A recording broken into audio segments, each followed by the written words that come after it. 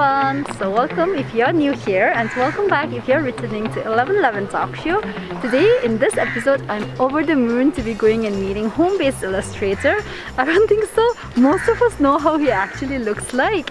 So yeah, I'm super excited because I think a lot of us have been sharing his designs online shamelessly, and I'm quite excited to meet him in person. So yeah, let's show and let him speak.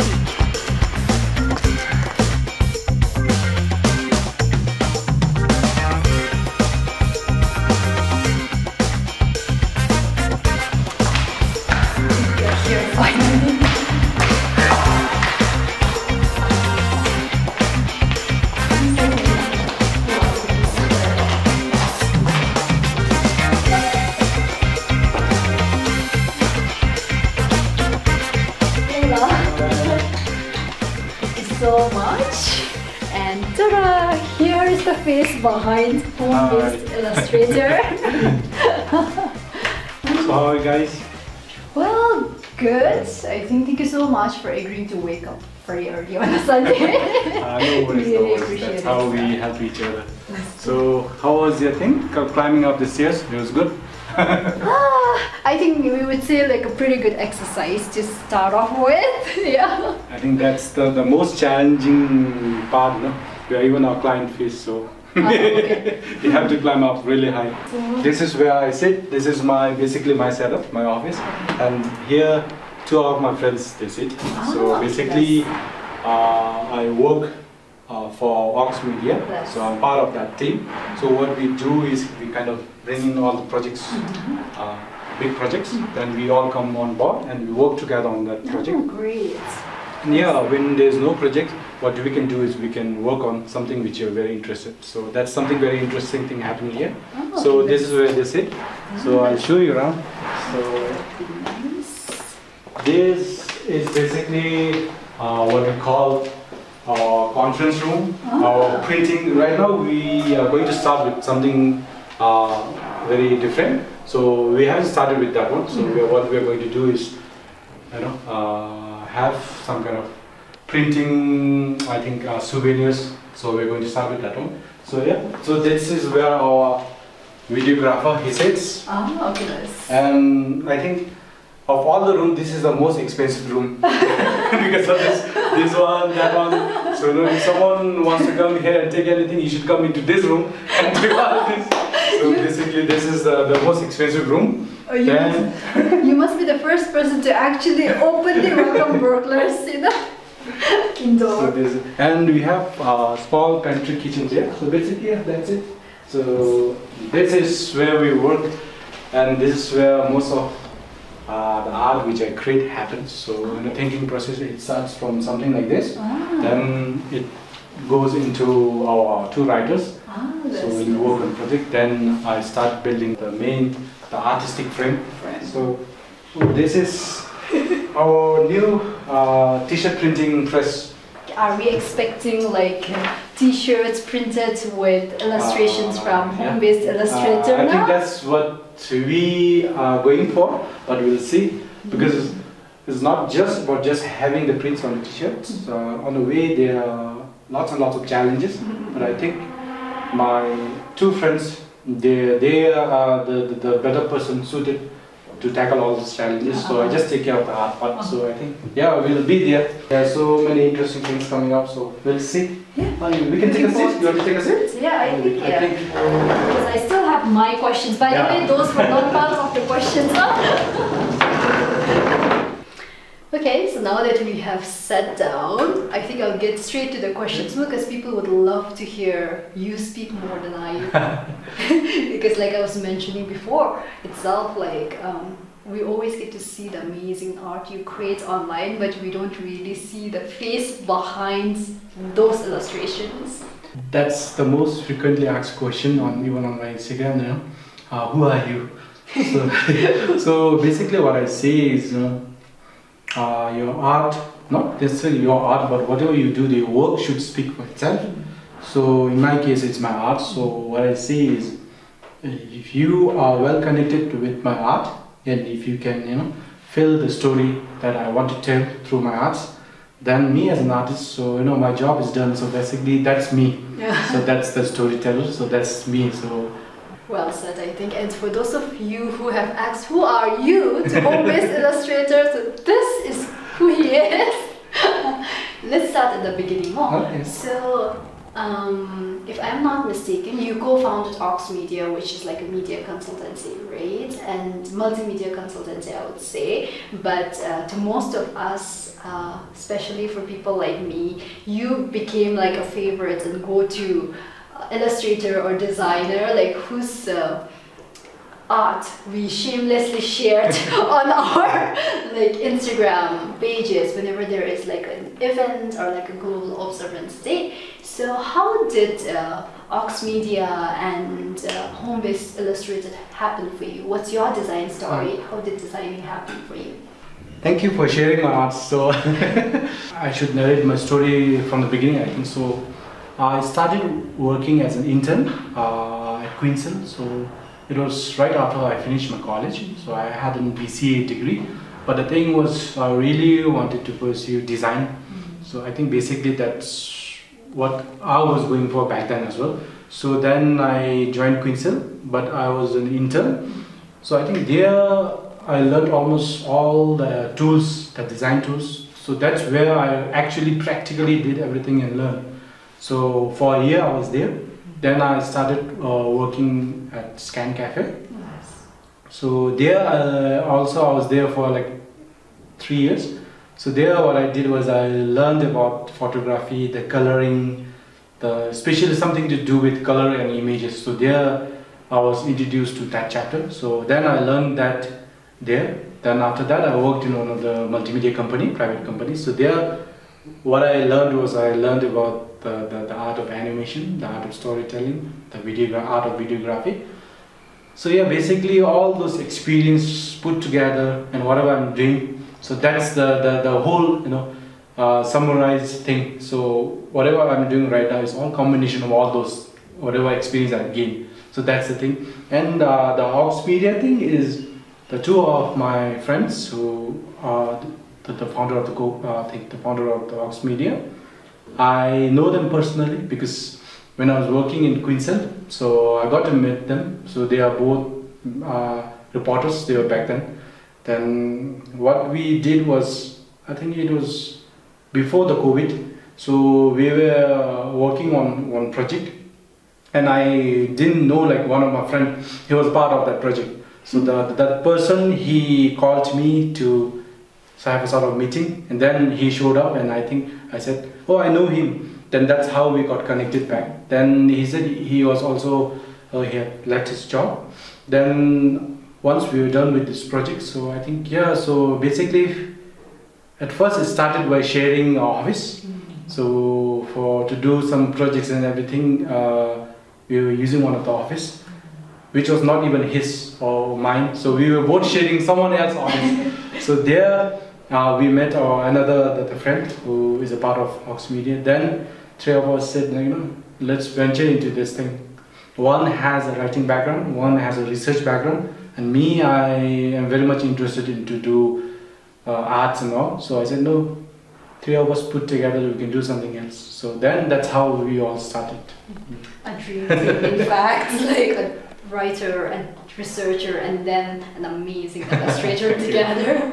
So yeah, you started with 𝗏𝗏𝗀𝗀𝗀𝗀, where you interned and then you learned about the tools, and then after that all this happened. Like, was that sort of like an intentional projection for this, or like you were just doing it as it came along? I don't know about everyone, but I am sort of person.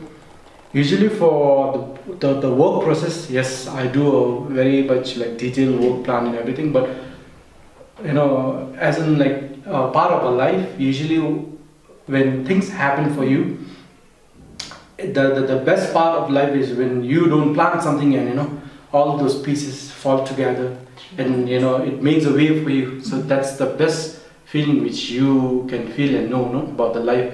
So basically, my journey itself, I didn't plan to be what I'm right now or do what I'm doing right now, because at that time, taking art professionally as a job, it was kind of crazy to all the people, because even I strongly think, when I think about that, back then, my families, especially my relatives, my friends, what they had the notion was art is an interest. You cannot pursue art and make living out of that. That was the notion back then. Of course, now everything has changed, with the time, with the technology. But back then it was like that. So it was very challenging to convince, people like, okay, you can do.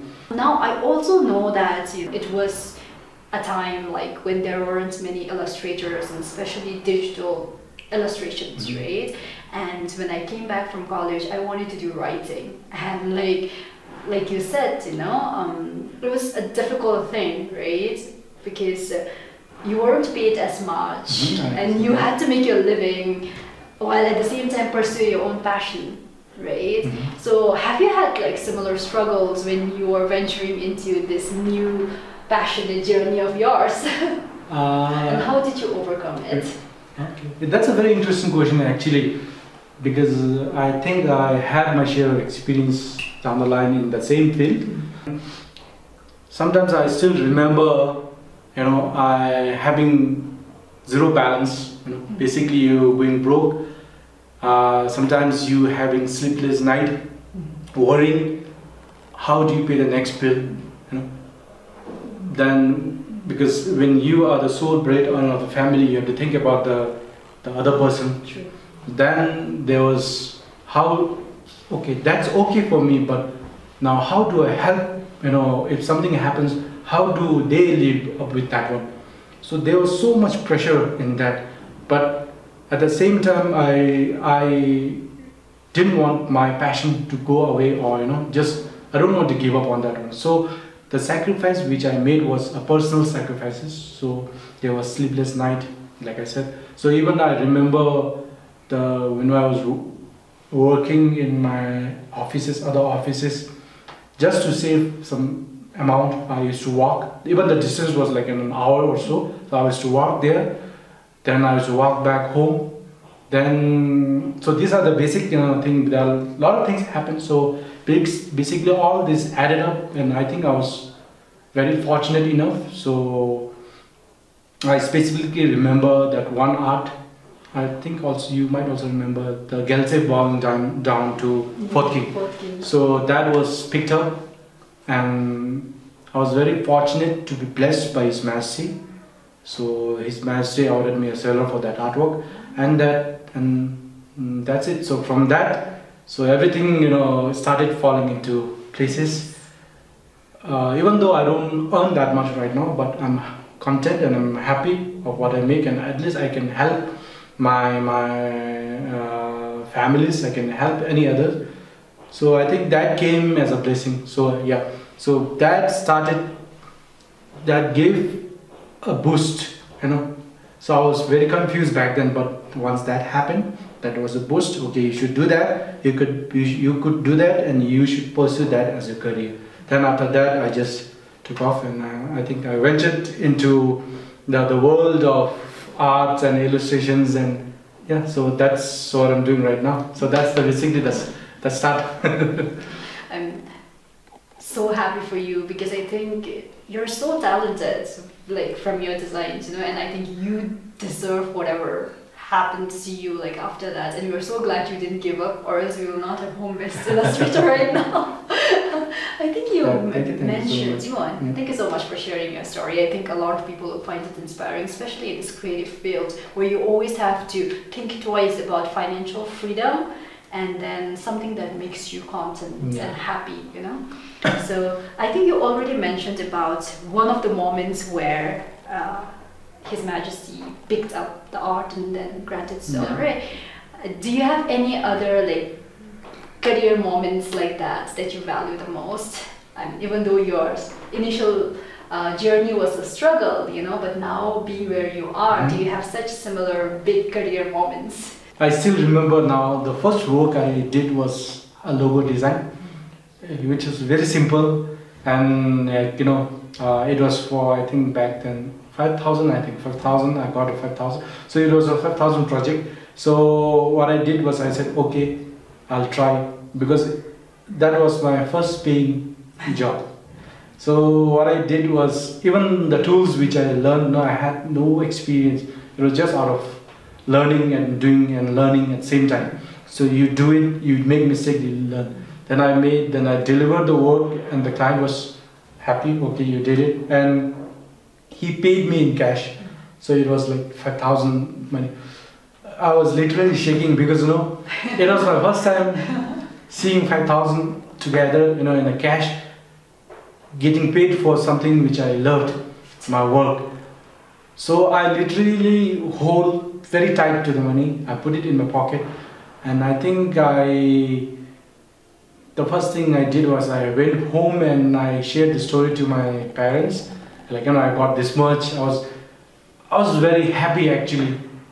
So that happiness, I think, whatever I'm doing right now, all those happy things, I don't think it can ever replace that moment, because that was, I can still feel it. The seeing 5,000 all together, holding it tight, shaking, because you are literally happy, and at the same time you earned from your own, whatever your passion. So you were earning from your passion. So from there, then I knew, like, okay, I can do it, because I did that. Now I can maybe do more. So then I started doing some more, and all those more accumulated together, and it pushed me. So I think that is maybe a biggest turning point, where I did for something, and where I get paid for that one. So yeah. Thank you for sharing that moment with us. I think that was really inspiring. Yeah. Okay. Now let's get to something a little lighter. Sure. We should loosen up, because I think it's getting very emotional. No, but I think it's really inspiring, because you being so openly sharing this story, we never know how many lives it could touch, right? I think a lot of the time we are so used to being so closed up, and when it comes to fields like this and taking up your passion, we do need stories like this, so that people do take a leap of faith, and you are doing justice to this, and we are happy with it. I mean, you're a great designer right now, but I'm pretty sure, in the beginning it was all trial and error. Exactly. So do you have any funny story, when you actually are starting out on your first design? Yeah, I think I have that incident. The moment you asked me the question, I remembered that particular thing when I was working in the Queensland, and I made a design. So the thing was, I was very inexperienced, but someone who wanted to learn everything in one go. That's how I would describe myself back then. Even though I'm doing it right now, but right now it's all balanced. But back then I was like, I want to learn everything, but I want to take less time at one go. So what happened was, I was learning Photoshop, I was learning InDesign, Illustrator, everything together. Then my first book, it was a report book, I think, back then. So what I did was, the report book, I designed everything, I put together everything. The funny thing was, the left page was inserted in the right, and the right one's in the left. So it was all, the book was kind of, you can open it from the back side, So that's where I made a mistake, and I still remember, not admitting to, having some kind of, because of course when you're working you have your own reasons, and I was trying to justify, no, I'm something new, I'm learning. So yeah, so that happened, and not just that, there were lots and lots of mistakes which I made. You make a mistake, but through mistake you rectify, and the output, it will be good. So yeah, so make mistakes, but learn from mistakes. Just enjoy the process. Yeah. So don't be afraid to make mistakes, even if it means printing the whole book. But like I said, don't make mistake at the cost of others, the work, and also you can make mistake and you can learn on your own. Okay. What's your creative process like to get the final illustrated? So work? I think when I initially started and what I'm right till now, my process, it hasn't changed much, but of course in a way there is like more breakdown to the process now, but overall process it remains same. So basically my end goal is to tell a story. So it's always to tell a story because to give you a small thing, back then when there was no television, our days we had no mobile, there was no entertainment, but our form of entertainment was the oral story. Our grandfather, grandmother, they telling us a story. The fairy tales, the Buddhist folklores. It was a very interesting thing, The candle flickering. You just picture in a room, dark room, the amber burning, the candle flickering, and someone narrating a story, like with actions and everything. So that was sort of entertainment for me growing up, especially. So then I think I grew very close to the stories. Even now, my part time, whenever I make something, I tend to listen to audiobooks and all. So yeah, so then now coming back to the process. So in my process, the storytelling is very important because, like I said, how I connect to that. So that's the first thing. What I do is I kind of build an overall timeline. So usually if it's an illustration, I kind of have an idea of how my final art is supposed to look, or what is supposed to tell, the story, what is going to tell. So I have that idea, but I don't know exactly the colors, the mood and everything. So I have that story. So first thing I do is I have that. So that's my, when I make a personal art. Now when I work on the stories, or when I get a manuscript, what I do is I go through all the manuscript. Then what I do is I do the same thing. So I have one flow of story. Yeah. So after that, then what I do is now coming back to my personal art making process. So what I do is now I just randomly scribble on my the drawing pad. So at that time, what I'm trying to do is see how my art is going to tell a story in a very visually pleasing. So I try to do, there is no precise number of times you have to do, but I try to do around 3 to 4 times, like changing the character, flipping, everything. Then the next process after that comes is you selecting your colors, right? So the overall mood, even the color has a story. So red, it has its own story. Blue, it has its own story. So usually, even when I give small classes, so basically I focus more on the color theories. So yeah, so colors also has its own story. So now back of my head is going like, okay, let's say for example, a kid is running with a kite. So that's my story, how I want to picture it. Now in there, I already have a story. I have already laid down some foundation of the basic lines. Now I want to put the colors. Now it's all about how you want to show the mood. A kid can fly the kite in a rainy day, sunny day, windy. So there are lots of moods. So basically, if you want to instill some happiness in your the audience, you basically use warm colors, bright sky, which is basically which I use more for most of my illustrations. So it's a very funny thing. Like most of the people, they say like, why is your artwork always happy? There's no dark colors in your thing. No, I mean like dark color in the sense, it's always happy. If you look in my arts also, it is happy, but because I want to instill that happiness through my art. So yeah, so in the process, so then you have the, basically we call this color mood. So you just put in color. Now you have your color, you have your rough sketch. Now what you do is you build on top of that.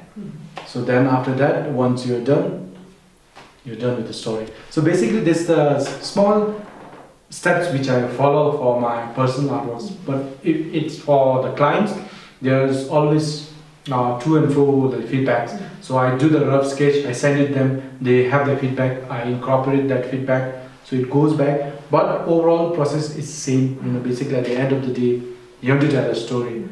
It's in artwork there's one Japanese artist, Hayao Miyazaki. What he does is when he is making an animation, what he does, he paints one scene, one particular scene, but he makes that scene so beautiful.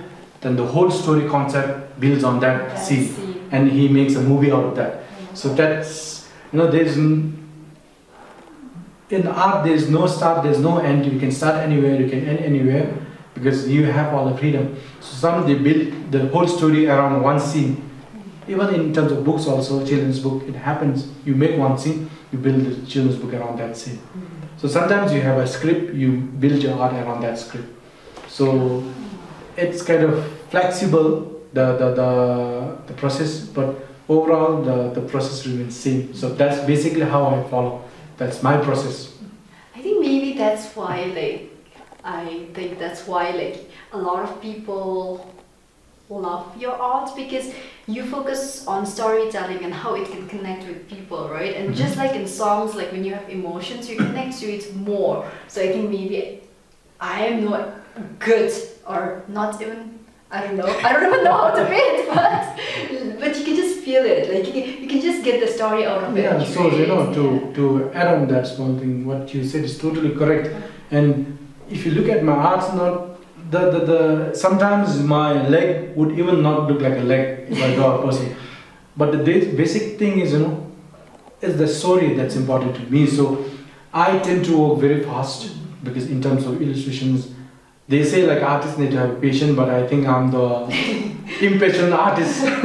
So like, you know, I tend to make so fast. Sometimes if you look, the hair, it just look like a hair, but you know, they are just resembling that shape. Even the leg, okay, you know that's a leg, but if you go and look into it, there's no much details. Sometimes even the leg will look like a rubber band. So, you know, every artist, they have their own style. So as an art, you also, like you said, you know, you don't know, you are not good at art. But I feel like everyone is good at art, because when we are small, when we are young, there is an artist in each and every one of us. So now whatever I'm doing right now is the artist that survived, you know, so it's making that. So everybody is gifted.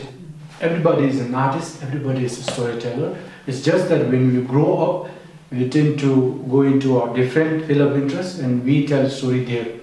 So, you know. But like, how do you, you know, like, unstuck yourself creatively? Because for me, like, because I do post copies, right? So whenever there is like commercial ads, like whatever the designer puts on the design, I work on those text. But sometimes you just get stuck. It doesn't come easily. So, you know, to be creative, sometimes you have to just not be creative. That's the best solution, because you know, sometimes you just have to let it go, like, you know, because what happens is when you try to think so much and put in so much, all your energy is gone into thinking or making that best, not into actually making it best. So you're constantly thinking, how can I make it best? How can I make it best? So now you're pressuring yourself. Then when the moment you are pressured, you know, things won't flow the way you want it. So, you know, sometimes to be creative, don't be creative.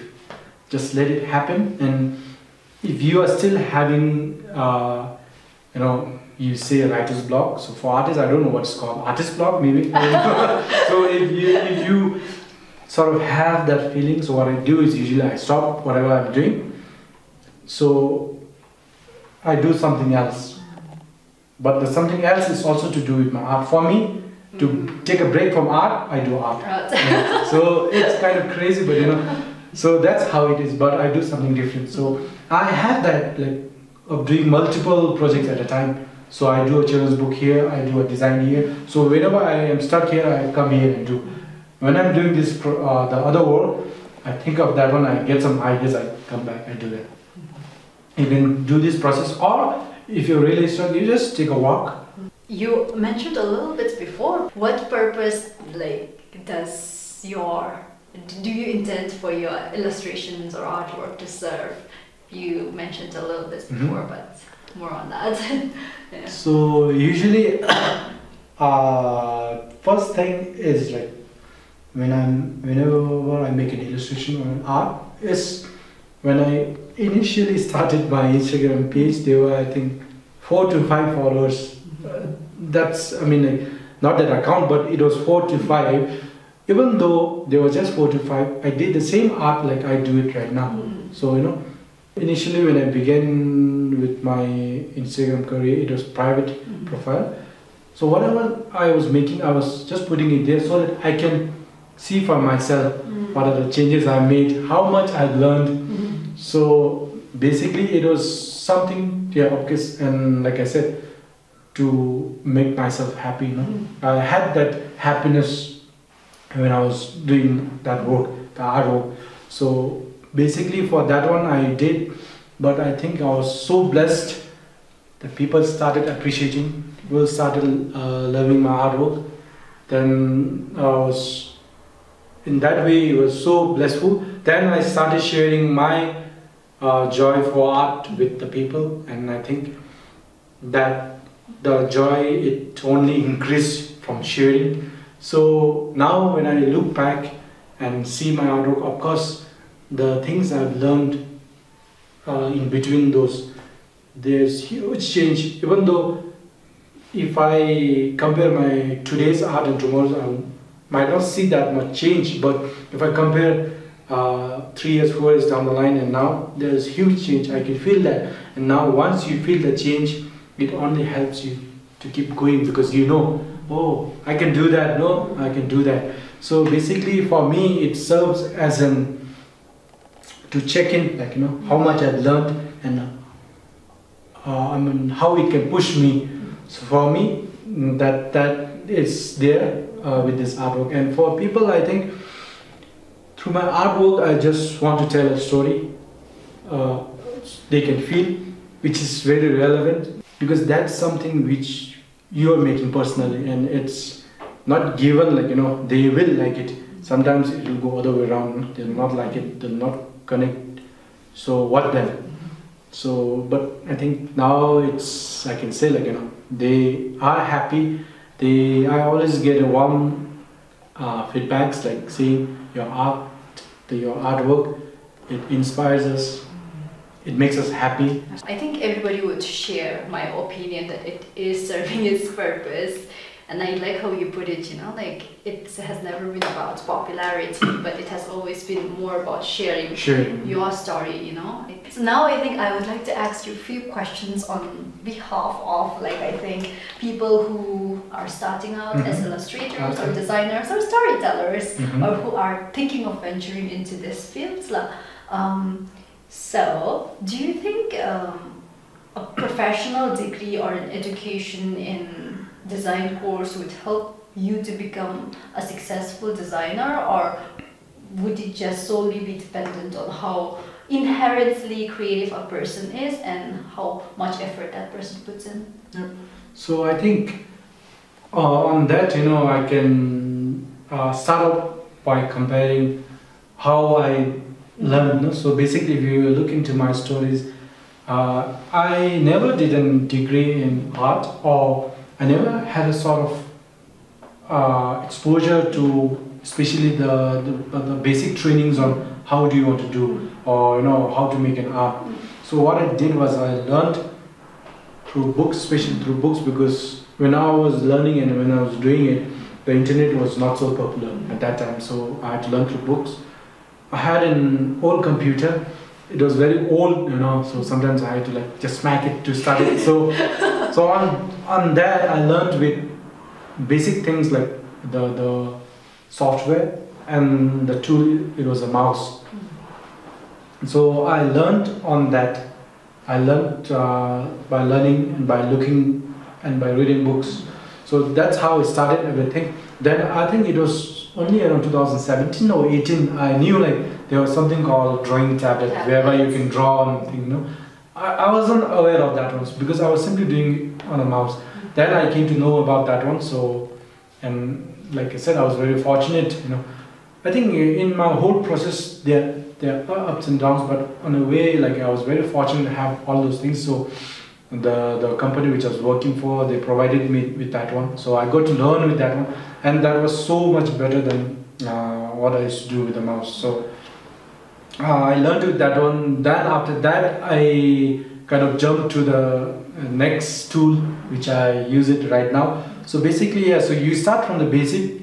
You don't directly jump into something advanced. No, don't just jump into doing something big. You start small, you do small. Obviously, if you put your heart and soul into something, you'll be rewarded. There's no doubt in that. You'll be rewarded. So now coming back to your point, so I feel like, you know, having the degree, having invested in those tools, yes, it will help you, you know, it will help you, push you in the market, because you already have those basic. So now you're just, it's like having a, you know, having a foundation, and you're building something on top of that one. So it will be easier for those who have taken that course to learn, to grasp the concept. It will be easier for them, and of course it will be very helpful in pushing them. But at the same time, who sort of doesn't have a background also will be, you know, they can do the artwork. Usually people say, like, you know, art, the artwork, the artist is gifted. I say no, it's not gifted. It can be learned. No? It's not that, oh, he's a gifted artist. No, it's just that they have devoted so much time and effort in learning something, into, you know, making their craft. So everyone can be an artist, even without the background. They can also jump into the creative field and do art. But of course, because they don't have the background, it will take slightly longer, because they now have to learn the basic and grasp the idea. But of course, there is nothing in the market as such that the ones who have done the degree will, you know, they'll just do good, and those who doesn't have a background will not do good. There's nothing as such, and vice versa. So it's just that matter of time. So everyone can do, even you can pursue, even a cameraman can pursue the art. So it's all to do with how much time you put it and how much love you have for that one. No matter what background you are, no matter your age, let's say you are just starting your school, or let's say you're in the mid 50s, 60s, whatever age is, you can pick up art anytime. It's just that you need to have the love for that one. It's same for, I feel it's same for all the professions. You just need to have love for that one. So okay, so it would be better if you have a degree or a course in that, if you're thinking of seriously taking it as a profession, because then you will have the basics covered, but that does not necessarily mean that you should have a degree to become a successful illustrator. I think I'm concluding in that. Yeah. Okay. So now, as one of the most loved illustrator out there, you know, what would be few aspects that you would recommend our aspiring illustrators and designers to give highest priority to? Yeah, I think in terms of, maybe I can share my experience through my experience. I think I can give some feedbacks on, you know, what to do and what not to do. But at the same time, like I said, I'm also learning, still learning. So maybe through experience-wise, I can be able to help them. So through experience, I'm just at times you'll feel like that's not for you. No? You feel like giving up. So the first and foremost thing is important is to keep pursuing it. You know, you need to be how do you say it? Like, you know, you need to keep pushing it. If you feel 100% feel it, like I want to do that, you should pursue that one. No, there will be lots of people saying you can't do this. This has already been done. This is nothing new. You'll not make money. There are a lot of people who say, but at the same time, there will be a lot of people who are willing to help you. So you should not lose hope. You should keep, you know, pursuing your interest. And the second thing is the process. You should enjoy the process. The process should make you happy. even if you feel like you're very passionate, you're very interested in doing that, but you're not enjoying the process, that means like, either that is not for you or you need to change your process. So second thing is always enjoy the process. Then the third and the most important thing is always be willing to accept feedbacks, what we call the constructive, the criticisms. Yeah. So always be willing to take that. Because I come in from the art background, I understand how much time and effort goes into making one art. I literally know the pain behind that one. So when someone comes and says, "Oh, that is not good," you feel the pinch, because I put in so much effort. No, you should like it because I put in my effort. But the things, it will not work it like that. No, so especially in terms of creative field, there should always be a room for creative, constructive criticisms. That's how you grow. So as a person, if you want to grow in your field or profession, you have to take in feedbacks, exchange ideas. So I think this three is very important. And other than this, you just enjoy, you do it. It's the right time to seize that opportunity and just go for it.